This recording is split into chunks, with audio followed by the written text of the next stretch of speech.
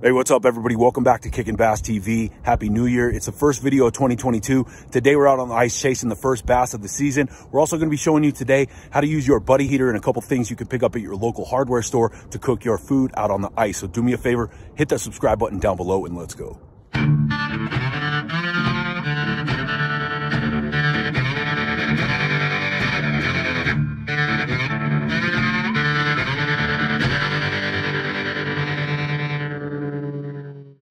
All right, guys, today we're kicking off 2022 with a little bit of urban ice fishing. For the last month or so, we've only really been able to find fishable ice at higher elevations, but now that we're finally seeing consistently lower temps, we're finally starting to see ice form on the Front Range. And while certain bodies of water are basically just starting to cap and aren't quite fishable yet, we've got other bodies of water around town where we've had luck finding 2 to 3 inches of pretty decent fishable ice. We decided to get out today, pop a couple holes in the ice, set up and see if we could get our first bass of 2022 and what other species we could get into as well.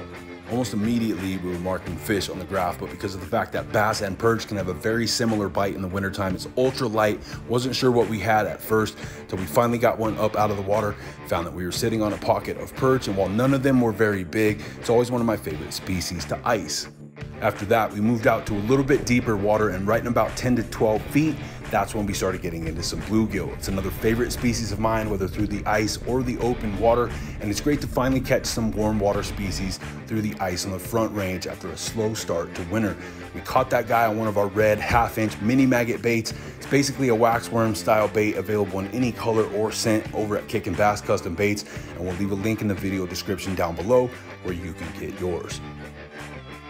Since we weren't having any luck with the bass at that lake, we moved to one of our smaller metro area ponds where max depth out dead center is only about 9 feet.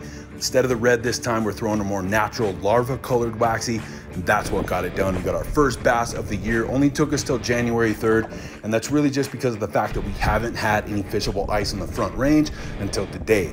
And even though he's only about a 1/2 pounder, not only did we accomplish what we set out to do today by catching our first bass of 2022, but we caught it using our own 1/2-inch custom waxy from Kickin' Bass Custom Baits.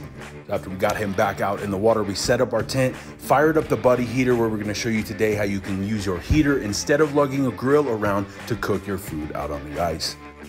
What you're gonna do is pick up one of these 5-gallon paint roller screens at your local hardware store, hook that to the handle of your buddy heater, and just like that, you've got a nice surface on which to cook.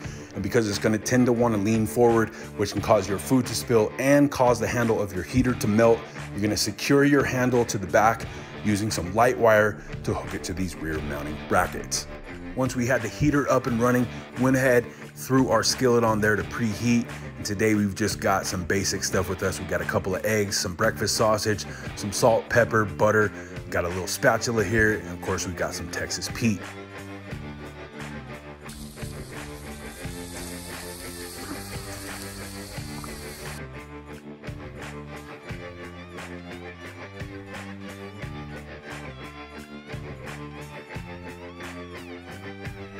Since we didn't have a very big skillet to work with today, we brought some foil with us, and what we did was once we finished cooking the sausage, transferred that sausage over to the foil, just wrap that up so we could keep it hot by tucking it right underneath the skillet on the grill so we had room to cook our eggs. And one of the reasons we wanted to cook eggs in today's video is we had a few people asking whether or not the buddy heater actually generated enough heat to cook raw food, or if it was basically only good enough to heat up pre-cooked meals. But as you can see, it's more than good enough to cook raw eggs, sausage, bacon, steak, anything you could think of. You could even slow cook an entire pot of chili or soup out here on the ice.